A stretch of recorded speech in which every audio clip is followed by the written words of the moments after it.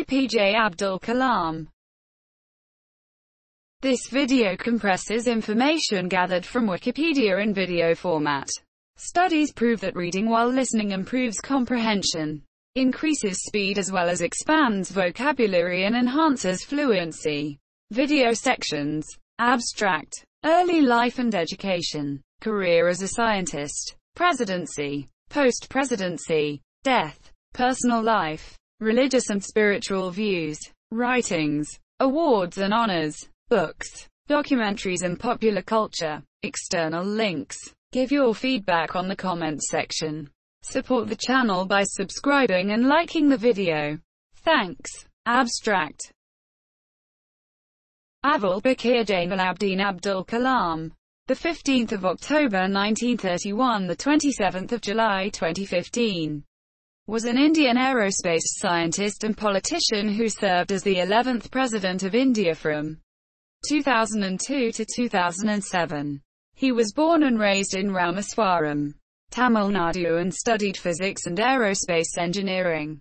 He spent the next 4 decades as a scientist and science administrator, mainly at the Defence Research and Development Organisation, DRDO, and Indian Space Research Organisation, ISRO, and was intimately involved in India's civilian space program and military missile development efforts. He thus came to be known as the Missile Man of India for his work on the development of ballistic missile and launch vehicle technology. He also played a pivotal organizational, technical, and political role in India's Pokhran II nuclear tests in 1998. The first since the original nuclear test by India in 1974. Kalam was elected as the 11th President of India in 2002 with the support of both the ruling Bharatiya Janata Party and the then opposition Indian National Congress, widely referred to as the People's President. He returned to his civilian life of education, writing and public service after a single term this year. He was a recipient of several prestigious awards, including the Bharat Ratna, India's highest civilian honour, while delivering a lecture at the Indian Institute of Management, Shillong. Kalam collapsed and died from an apparent cardiac arrest on the 27th of July 2015. Aged 83. Thousands, including national-level dignitaries, attended the funeral ceremony held in his hometown of Rameshwaram, where he was buried with full state honours. Early life and education. Abdul Kalam was born on the 15th of October 1931 to a Tamil Muslim family in their pilgrimage centre of Ramaswaram on Pamban Island, then in the Madras Presidency and now in the state of Tamil Nadu. His father Jainul Abdin was a boat owner and imam of a local mosque. His mother Ashiama was a housewife. His father owned a ferry that took Hindu pilgrims back and forth between Ramaswaram and the now uninhabited Dhanushkodi. Kalam was the youngest of 4 brothers and 1 sister in his family. His ancestors had been wealthy traders and landowners, with numerous properties and large tracts of land. Their business had involved trading groceries between the mainland and the island and to and from Sri Lanka, as well as ferrying pilgrims between the mainland and Pamban. As a result, the family acquired the title of Mara Kalama Yakiva, wooden boat steerers, which over the years became shortened to Marakya, with the opening of the Pamban Bridge to the mainland in 1914. However, the businesses failed and the family fortune and properties were lost over time. Apart from the ancestral home, by his early childhood, Kalam's family had become poor. At an early age, he sold newspapers to supplement his family's income. In his school years, Kalam had average grades but was described as a bright and hard-working student who had a strong desire to learn. He spent hours on his studies, especially mathematics.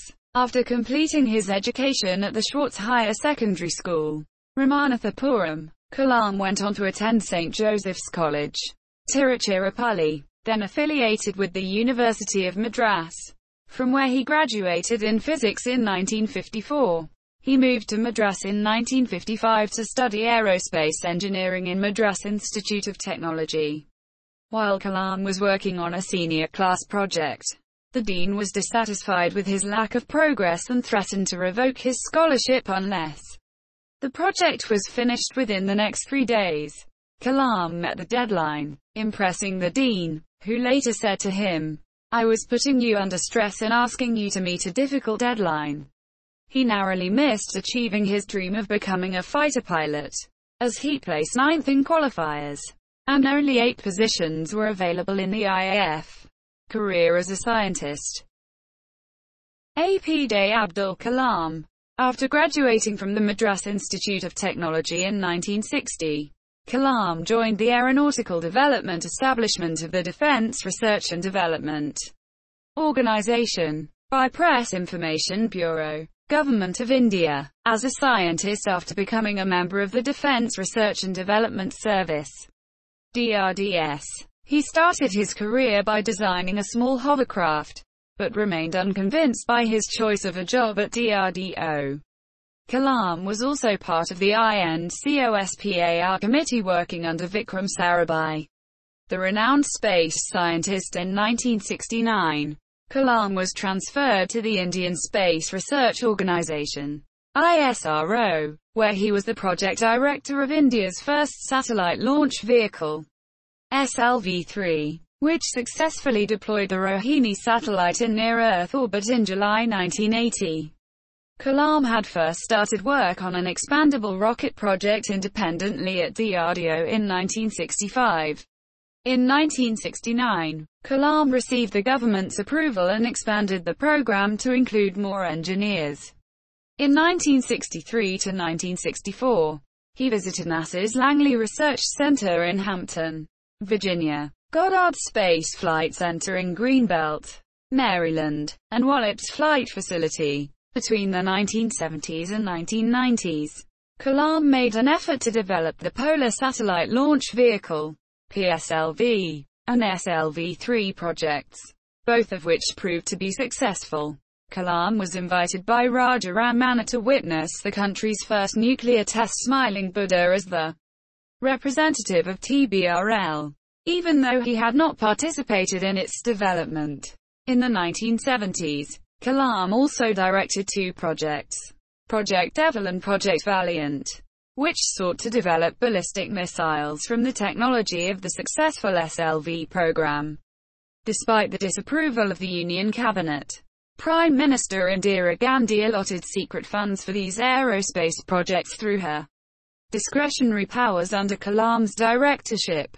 Kalam played an integral role convincing the Union Cabinet to conceal the true nature of these classified aerospace projects.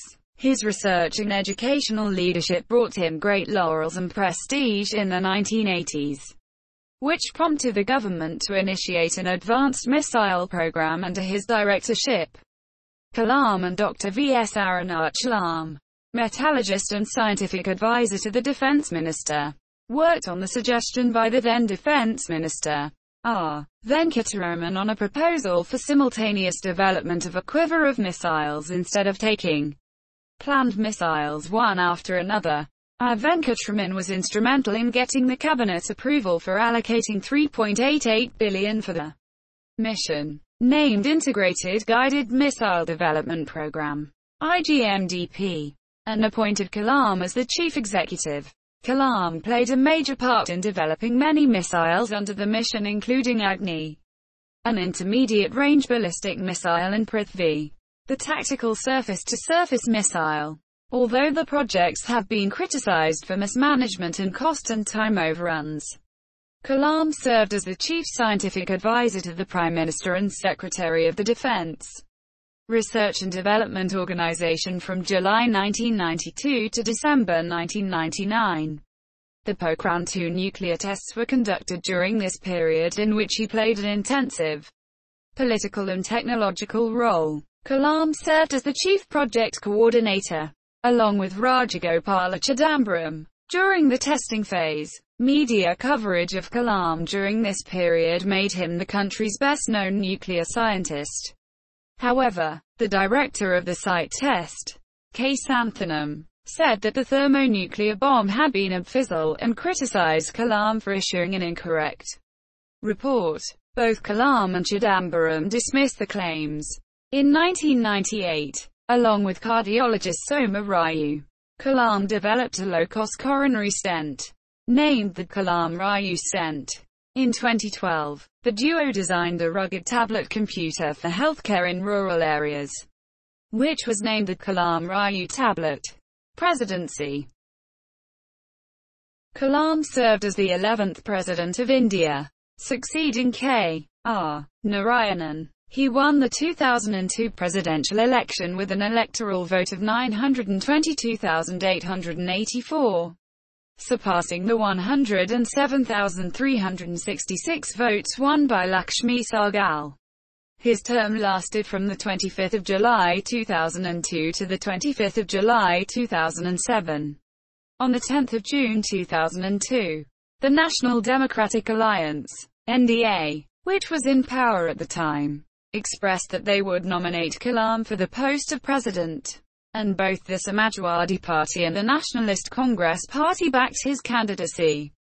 After the Samajwadi Party announced its support for Kalam, Narayanan chose not to seek a second term in office, leaving the field clear. Kalam said of the announcement of his candidature, "I am really overwhelmed. Everywhere, both in internet and in other media, I have been asked for a message. I was thinking what message I can give to the people of the country at this juncture." On the 18th of June, Kalam filed his nomination papers in the Indian Parliament, accompanied by Vajpayee and his senior cabinet colleagues.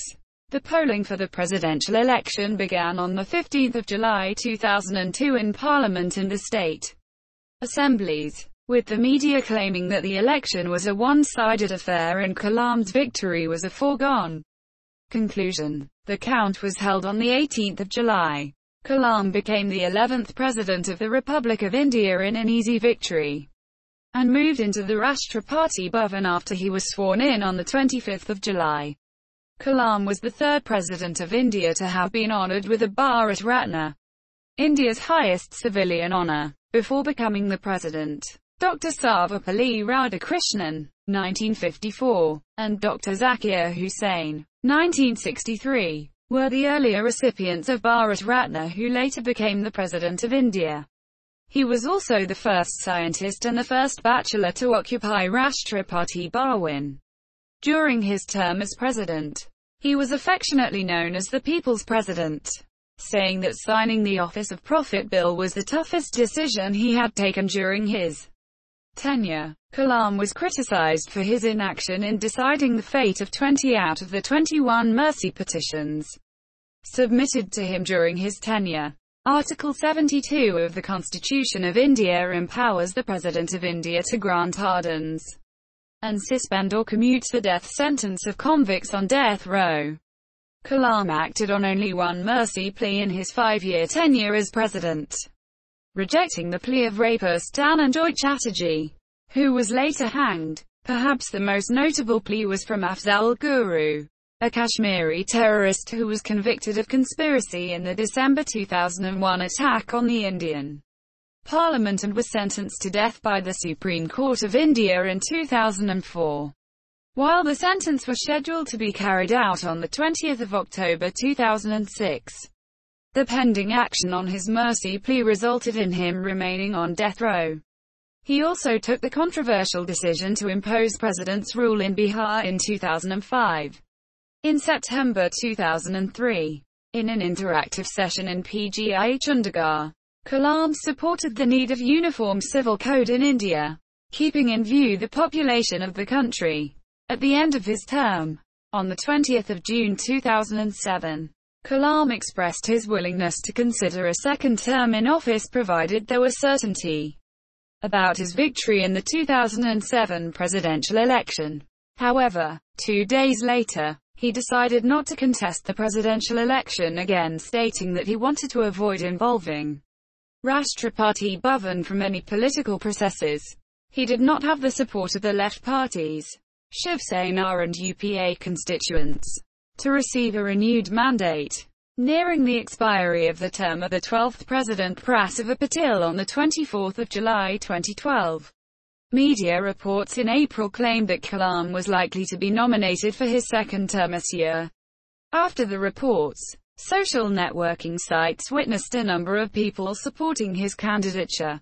The BJP potentially backed his nomination, saying that the party would lend their support if the Trinamool Congress, Samajwadi Party and Indian National Congress proposed him for the 2012 presidential election. A month ahead of the election, Mulayam Singh Yadav and Mamata Banerjee also expressed their support for Kalam this year days. Afterwards, Mulayam Singh Yadav backed out, leaving Mamata Banerjee as the solitary supporter. On the 18th of June 2012, Kalam declined to contest the 2012 presidential poll. He said of his decision not to do so, Many citizens have also expressed the same wish. It only reflects their love and affection for me and the aspiration of the people. I am really overwhelmed by this support. This being their wish, I respect it. I want to thank them for the trust they have in me. Post-presidency. After leaving office, Kalam became a visiting professor at the Indian Institute of Management Shillong, the Indian Institute of Management Ahmedabad, and the Indian Institute of Management Indore, an honorary fellow of Indian Institute of Science, Bangalore, Chancellor of the Indian Institute of Space Science and Technology Tiruvananthapuram, Professor of Aerospace Engineering at Anna University, and an adjunct at many other academic and research institutions across India. He taught information technology at the International Institute of Information Technology, Hyderabad, and technology at Banaras Hindu University and Anna University.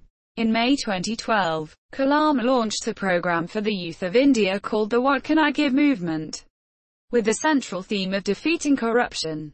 In 2011, Kalam was criticized by civil groups over his stand on the Kudankulam nuclear power plant. He supported the establishment of the nuclear power plant and was accused of not speaking with the local people. The protesters were hostile to his visit as they saw him as a pro-nuclear scientist and were unimpressed by the assurances he provided regarding the safety features of the plant. Death. On the 27th of July 2015, Kalam traveled to Shillong to deliver a lecture on creating a livable planet Earth at the Indian Institute of Management Shillong. While climbing a flight of stairs, he experienced some discomfort, but was able to enter the auditorium after a brief rest at around 6:35 p.m. Only 5 minutes into his lecture, he collapsed. He was rushed to the nearby Bethany Hospital in a critical condition. Upon arrival, he lacked a pulse or any other signs of life.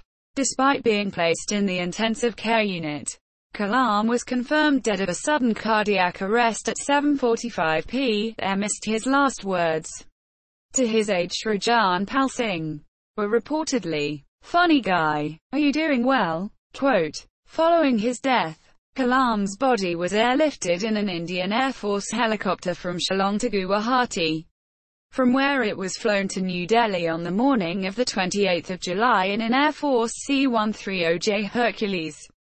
The flight landed at Palam Air Base that afternoon and was received by the President, the Vice President, the Prime Minister, Chief Minister of Delhi Arvind Kejriwal, and the 3 service chiefs of the Indian Armed Forces, who laid wreaths on Kalam's body. His body was then placed on a gun carriage draped with the Indian flag and taken to his Delhi residence at 10 Rajaji Marg. There, the public and numerous dignitaries paid homage, including former Prime Minister Manmohan Singh, Congress President Sonia Gandhi and Vice President Rahul Gandhi, and Uttar Pradesh Chief Minister Akhilesh Yadav. On the morning of the 29th of July, Kalam's body, wrapped in the Indian flag, was taken to Palam Air Base and flown to Madurai in an Air Force C-130J aircraft. Arriving at Madurai Airport that afternoon, his body was received at the airport by the 3 service chiefs and national and state dignitaries, including cabinet ministers Manohar Parrikar, Venkaiah Naidu, Pon Radhakrishnan and the governors of Tamil Nadu and Meghalaya, K. Razaya and V. Shanmuganathan. After a brief ceremony, Kalam's body was flown by Air Force helicopter to the town of Mandapam, from where it was taken in an army truck to his hometown of Rameswaram. Upon arriving at Rameswaram, his body was displayed in an open area in front of the local bus station to allow the public to pay their final respects until 8 p.m. that evening. On the 30th of July 2015, the former president was laid to rest at Rameswaram's Pakarumbu ground with full state honors. Over 350,000 people attended the last rites, including the Prime Minister, the Governor of Tamil Nadu and the Chief Ministers of Karnataka, Kerala and Andhra Pradesh. India reacted to Kalam's death with an outpouring of grief. Numerous tributes were paid to the former president across the nation and on social media. The government of India declared a 7-day state mourning period as a mark of respect. President Pranab Mukherjee, Vice President Hamid Ansari, Home Minister Rajnath Singh, and other leaders condoled the former president's demise. Prime Minister Narendra Modi said death is a great loss to the scientific community. He took India to great heights. He showed the way. Former Prime Minister Dr. Manmohan Singh, who had served as Prime Minister under Kalam, said, "Our country has lost a great human being who made phenomenal contributions to the promotion of self-reliance in defense technologies. I worked very closely with Dr. Kalam as Prime Minister and I greatly benefited from his advice as President of our country. His life and work will be remembered for generations to come." ISRO Chairman A.S. Kiran Kumar called his former colleague a great personality and a gentleman, while former Chairman G. Madhavan Nair described Kalam as a global leader for whom the downtrodden and poor people were his priority. He always had a passion to convey what is in his mind to the young generation, adding that his death left a vacuum which none could fill. South Asian leaders expressed condolences and lauded the late statesman. The Bhutanese government ordered the country's flags to fly at half-staff to mourn Kalam's death, and lit 1,000 butter lamps in homage. Bhutanese Prime Minister Tshering Tobgay expressed deep sadness, saying Kalam was a leader greatly admired by all people, especially the youth of India who have referred to him as the people's president. Bangladesh Prime Minister Sheikh Hasina described Kalam as a rare combination of a great statesman, acclaimed scientist, and a source of inspiration to the young generation of South Asia, and termed his death an irreparable loss to India and beyond. Bangladesh Nationalist Party chief Khaleda Zia said, as a nuclear scientist, he engaged himself in the welfare of the people. Ashraf Ghani, the president of Afghanistan, called Kalam an inspirational figure to millions of people, noting that we have a lot to learn from his life. Nepalese Prime Minister Sushil Koirala recalled Kalam's scientific contributions to India. Nepal has lost a good friend and I have lost an honored and ideal personality. The President of Pakistan, Mamnoon Hussain, and Prime Minister of Pakistan Nawaz Sharif also expressed their grief and condolences on his death. The President of Sri Lanka, Maitripala Sirisena, also expressed his condolences. Dr. Kalam was a man of firm conviction and indomitable spirit, and I saw him as an outstanding statesman of the world. His death is an irreparable loss not only to India but to the entire world. Maldivian President Abdullah Yamin and Vice President Ahmed Adhib condoled Kalam's death, with Yamin naming him as a close friend of the Maldives who would continue to be an inspiration to Indians and generations of South Asians. Former President Maumoon Abdul Gayoom, who had made an official visit to India during Kalam's presidency, termed his demise as a great loss to all of humankind. The Commander-in-Chief of the Myanmar Armed Forces, Senior General Min Aung Hlaing, expressed condolences on behalf of the Myanmar government. The Dalai Lama expressed his sadness and offered condolences and prayers, calling Kalam's death an irreparable loss. Kathleen Wynne, the Premier of Ontario, which Kalam had visited on numerous occasions, expressed deepest condolences. As a respected scientist, he played a critical role in the development of the Indian space program. As a committed educator, he inspired millions of young people to achieve their very best, and as a devoted leader, he gained support both at home and abroad, becoming known as the People's President. I join our Indo-Canadian families, friends, and neighbors in mourning the passing of this respected leader. United States President Barack Obama extended deepest condolences to the people of India on the passing of former Indian President Dr. APJ Abdul Kalam, and highlighted his achievements as a scientist and as a statesman, notably his role in strengthening U.S.-India relations and increasing space cooperation between their two nations. Suitably named the People's President, Dr. Kalam's humility and dedication to public service served as an inspiration to millions of Indians and admirers around the world.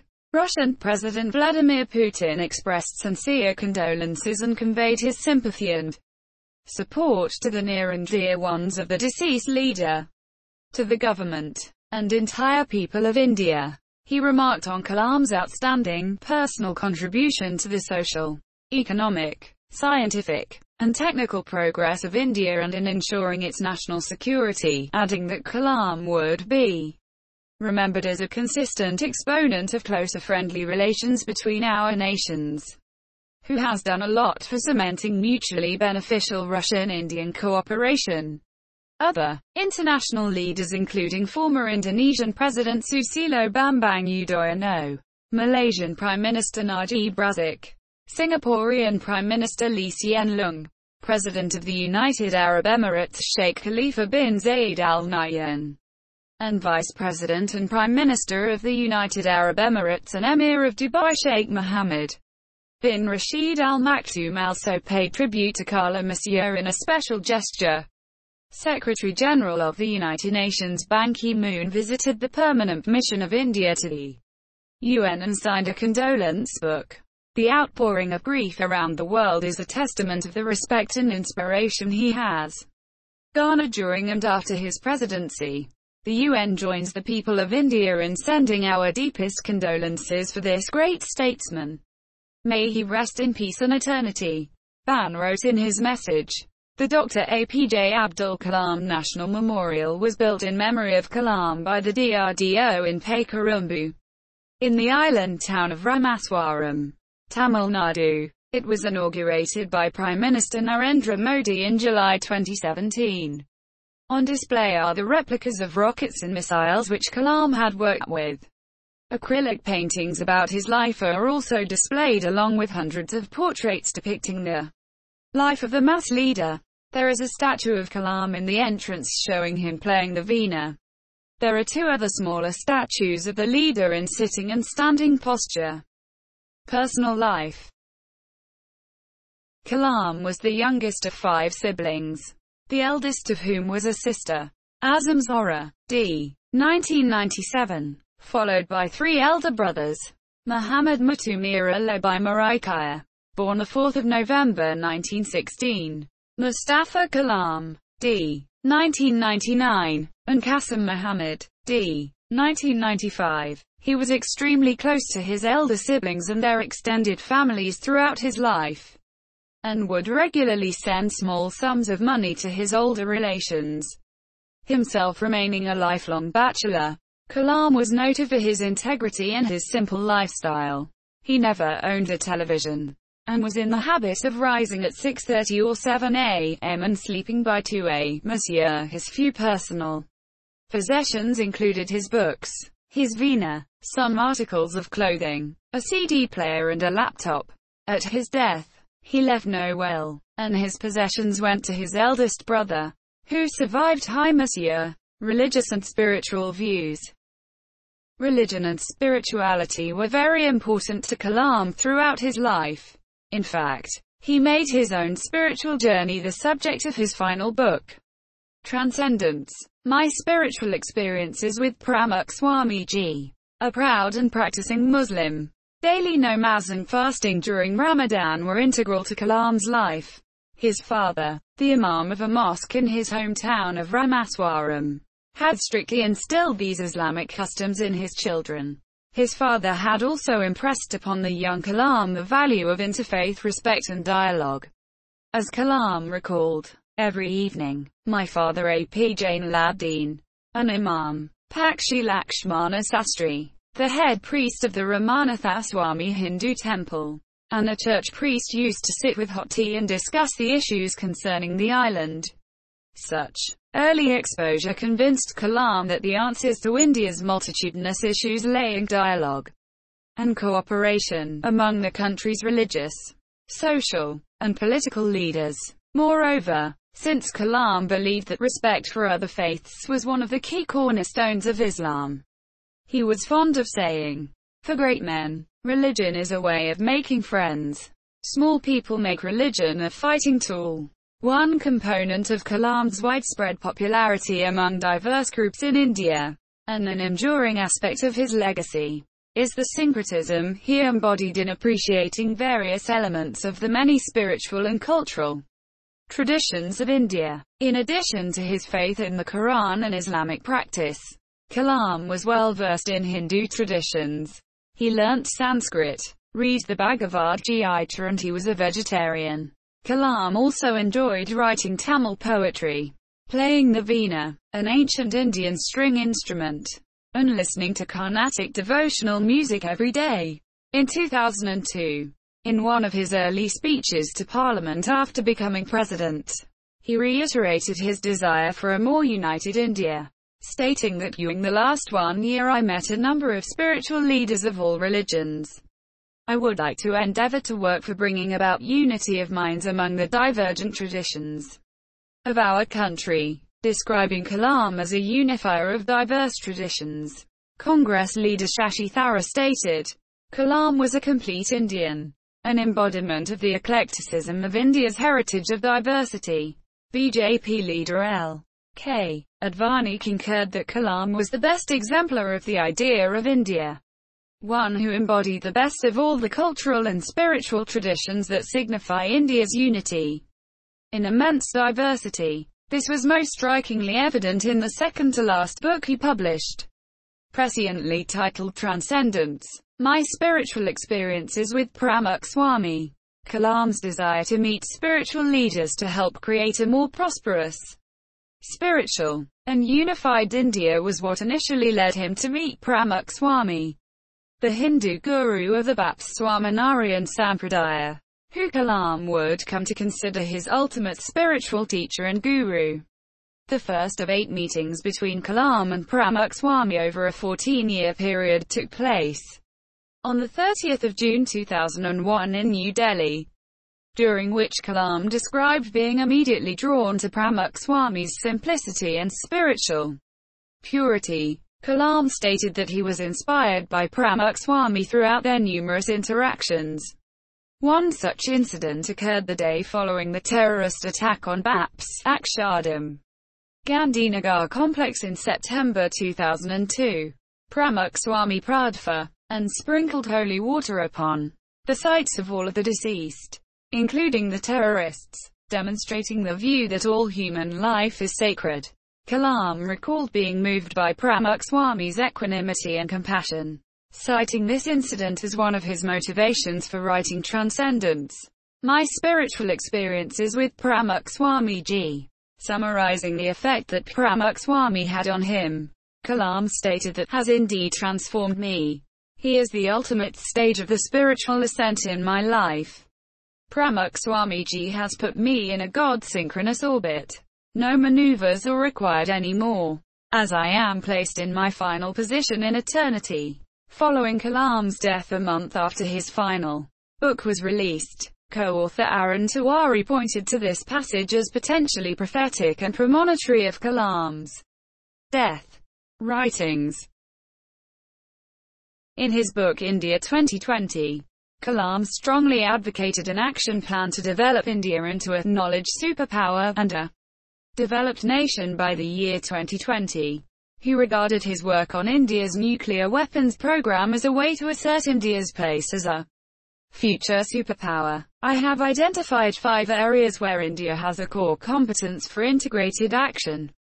1. Agriculture and food processing. 2. Education and healthcare. 3. Information and communication technology. 4. Infrastructure. Reliable and quality electric power, surface transport and infrastructure for all parts of the country. And 5. Self-reliance in critical technologies. These 5 areas are closely interrelated and, if advanced in a coordinated way, will lead to food, economic and national security. Kalam describes a transformative moment in his life when he asked Pramukh Swami, the guru of the Baptiswaminarayan Sampradaya, how India might realize this 5-pronged vision of development.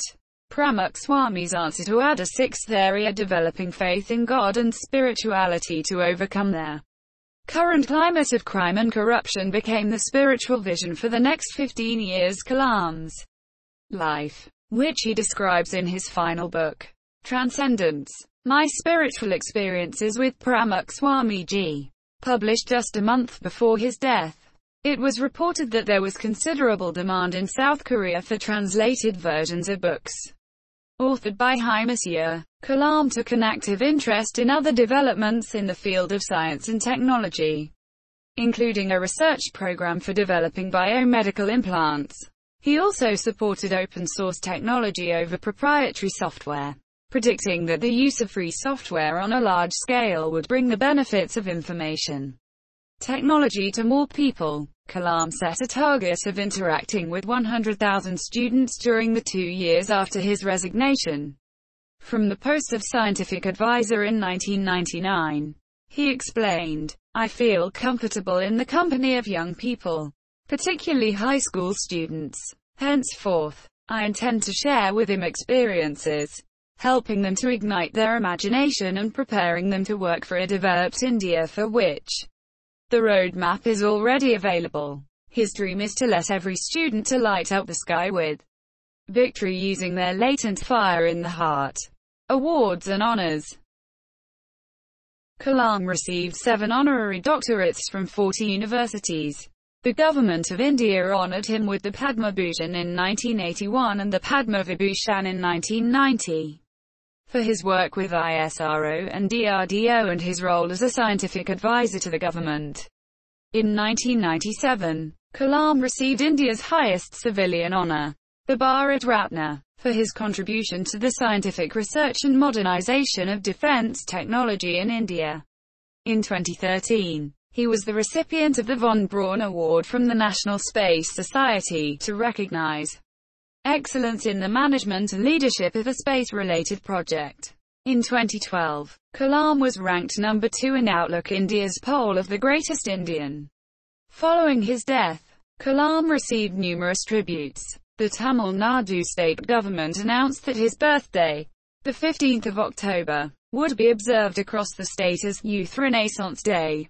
The state government further instituted the Dr. APJ Abdul Kalam Award, constituting an 8-gram gold medal, a certificate and 500,000, 7,000 United States dollars. The award will be awarded annually on Independence Day, beginning in 2015, to residents of the state with achievements in promoting scientific growth, the humanities or the welfare of students. On the anniversary of Kalam's birth in 2015, the CBSE set topics on his name in the CBSE Expression series. The Prime Minister, Narendra Modi, ceremonially released postage stamps commemorating Kalam at DRDO Barwin in New Delhi on the 15th of October 2015, the 84th anniversary of Kalam's birth. Researchers at the NASA Jet Propulsion Laboratory, JPL, had discovered a new bacterium on the filters of the International Space Station, ISS, and named it Solibacillus calami to honor the late President Dr. APJ Abdul Kalam. Monsieur. Several educational and scientific institutions and other locations were renamed or named in honor of Kalam following his death. Wheeler Island, a national missile test site in Odisha, was renamed Abdul Kalam Island in September 2015. A prominent road in New Delhi was renamed from Aurangzeb Road to Dr. APJ Abdul Kalam Road in August 2015. In February 2018, Scientists from the Botanical Survey of India named the newly found plant species as Drypetes calami in his honor. Books, documentaries and popular culture. In the 2011 Hindi film I Am Kalam, Kalam is portrayed as a positive influence on a poor but bright Rajasthani boy named Chotu, who renames himself Kalam in honor of his idol.